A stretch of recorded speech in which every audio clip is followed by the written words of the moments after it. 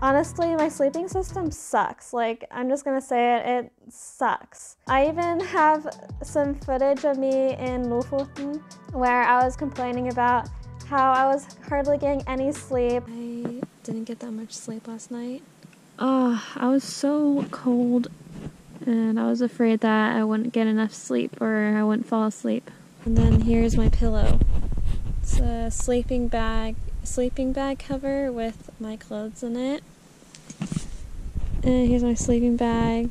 Basically, this is my bed, you know. I brought this sleeping mat with me, and it's like the cheapest thing you can buy at the store. The only good thing about that sleeping mat is that you're not like actually on the ground. So like this gives you a little bit of protection from the ground, but that's it. Like this doesn't give you any warmth and it's not comfortable at all. I need to improve on my whole sleeping system in general so I can stay warm and actually get a good night to sleep, because it's hard being on trail for several days and you're not getting enough sleep. My other issue is all of my gear's weight. So right now, like, oh my gosh, if you've seen some of my videos, my backpack is like the same size as me. It's humongous and it weighs so much. Even though a lot of my gear is cheap, there's a price to that, ironically. When the cheaper something is, the more weight it might have. Like one example is my tent. Oh my god, just lifting it up right now is so heavy. But yeah, like this tent is just absolutely humongous. I can't justify the weight of this tent for my trips anymore. This was a cheap tent because it was secondhand, but it's just like, it's just too heavy for my little body. Another thing, I would just like to have gear that makes my life easier. For example, a GPS where I always have like this backup where I can press SOS and they can help me.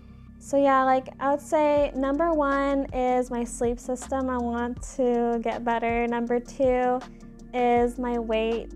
Like I want to reduce the weight in my pack. And number 3 is like all the small little other things that can make my life easier while backpacking. So I thought I would go through my wish list with you guys and show you guys what I'd like to buy. Okay, as you guys can see here, here's my backpacking wish list. Okay, so the first thing I want to go through is my sleep system. So like my sleeping pad, basically. Yeah, because I already like my sleeping bag and I don't really need any pillow or anything. Like, I'm good when it comes to that. My main issue is like I want to have a blow-up sleeping pad where like it's comfortable for me and it feels like a bed, you know? Like I cannot be on a foam mat only. What I would like in a sleeping pad is that you can blow it up, so it's like an inflatable sleeping pad.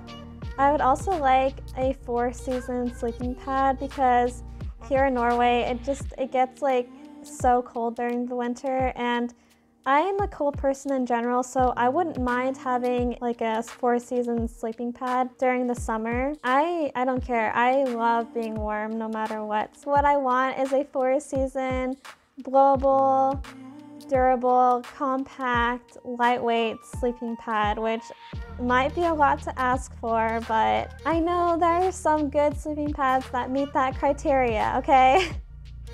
So the 2 ones that I've been looking at are the Xped Dura 6R and the Nemo Tensor sleeping pad. The Xped Dura has an R value of 5.8, which means that it's really good for winter. I believe it's really good it can last up to like -25 Celsius, which is perfect for where I live. It's also 990 grams, which isn't too bad. And as you can see, it's on sale for half price. And oh my gosh, like, I don't like using money, but when I see deals like this and it's like something I want, I don't think I can just like skip over this. I think I really want to buy this actually. Like, let's just put it in my cart just in case. Next, we can look at the Nemo Tensor sleeping pad. It's a little bit more expensive. It's 2,000 kroner, which is like $200. It has an R value of 4.2, so it's definitely not as warm as the Exped Dura. And it's way lighter weight than the Exped Dura. It's 490 grams, which honestly, like, that would work for both my sleeping system and the fact that, like, I want to lose the weight to my pack. But I have heard some things about the Nemo Tensor. I've heard from a lot of reviews that it leaks a lot, so it doesn't like last that long and it's easy to get a hole in it. And I've also heard that there's leaking problems with the valve, so I don't know, it makes me hesitant. Anyways, here's the website for the Tensor sleeping pad, and it looks really cozy. It looks very nice and lightweight. But yeah, I mean, it's a little bit on the pricier end, and it has some kind of bad reviews.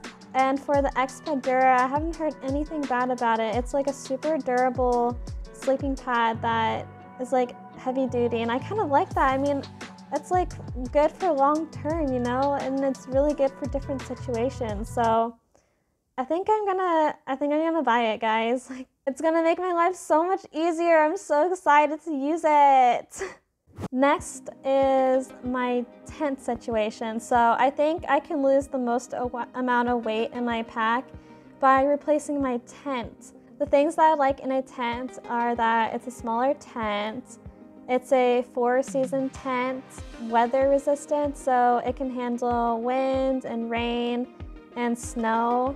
I found out that with the tent that I have now, it didn't hold up well when it was windy. Like, I literally thought my tent was gonna fall apart when it was windy.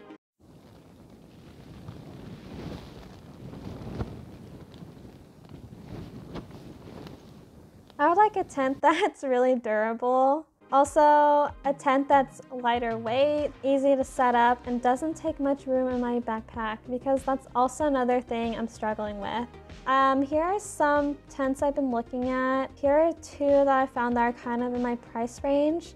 Someone in the comments recommended a brand called Lanshan, which I've never heard of before, but it's supposed to be like an ultralight backpacking brand, I think. Since it's an ultralight tent, you actually use your own trekking poles to set it up, and it's a very small tent, and I'm a small person, so I don't have a problem with that. This looks like a good option. Like, it's only 930 grams, which is really good. My only issue with this tent is that I don't think it will hold up in bad weather.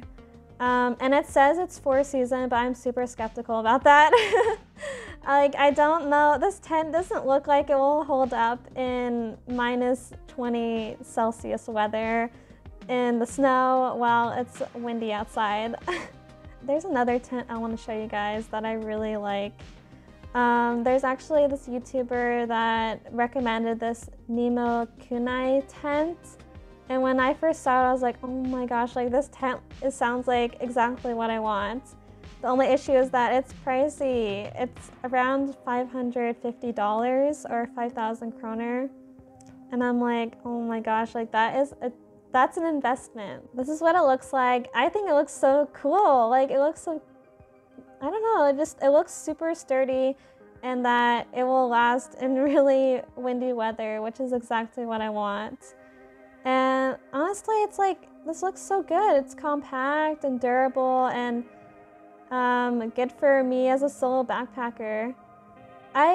This is definitely on my wish list. Like, I really, really want to spend the money on this tent. I'm really liking how it looks like. I guess I just have to wait until it's on sale, or until I am I'm brave enough to actually spend the money for it. But this is definitely on my wish list, and I would love to try it out. Like, oh, it would be so fun to try it out. Next thing I want to talk to you guys about is the GPS. And okay, you guys, it's actually not a secret, but I get lost really easily.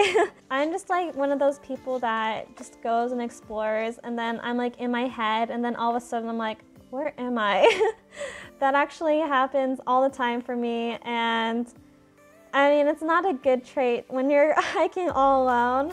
I feel like getting a GPS is kind of bougie, but I thought a GPS would be so cool to be able to use because then I feel like I'm always safe. Like I can send my location to my parents or my friends showing where I am.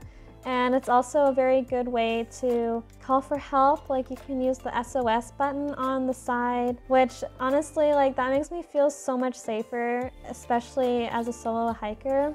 But yeah, I feel like a GPS is something like further in the future when I'm doing more crazy hikes. In general, if you're going to invest in a GPS, it's going to be really expensive. It's around $600 just for like a good quality GPS.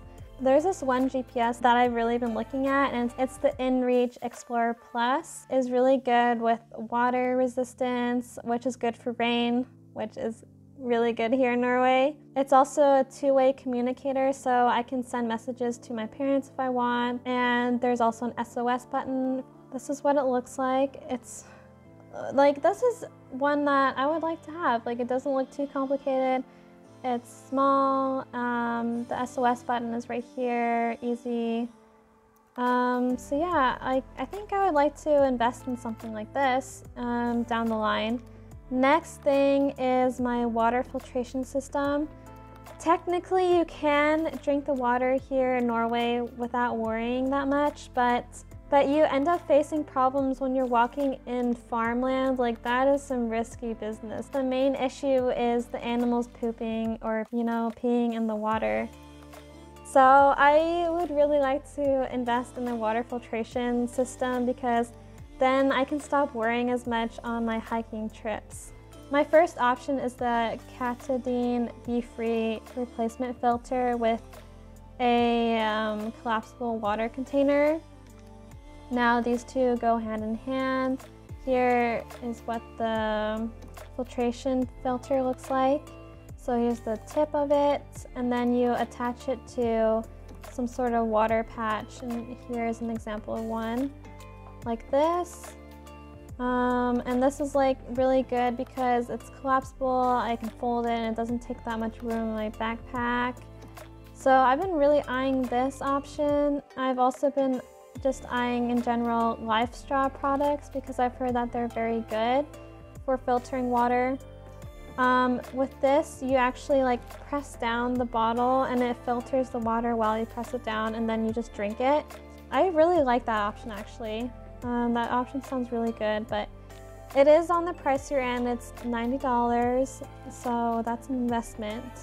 And lastly, my cooking system. Right now I just have a normal kettle, and my only problem with my kettle is that it kind of takes up a lot of room. Like, it's a really bulky kettle and it's heavy duty, which I like. I saw a YouTuber use this collapsible kettle and I was like, oh my gosh, like that's something I would like to try. So it collapses all the way down, like it's smushed, which, oh my gosh, like that sounds so nice. Like, it doesn't take much space in your backpack, and then it opens up where you can fill it up with water and boil it. I would love to try this actually. Backpacking in general is an expensive activity. All these things are things that I would like to have. I think it would make my life easier. It would definitely make my life way more comfortable while backpacking.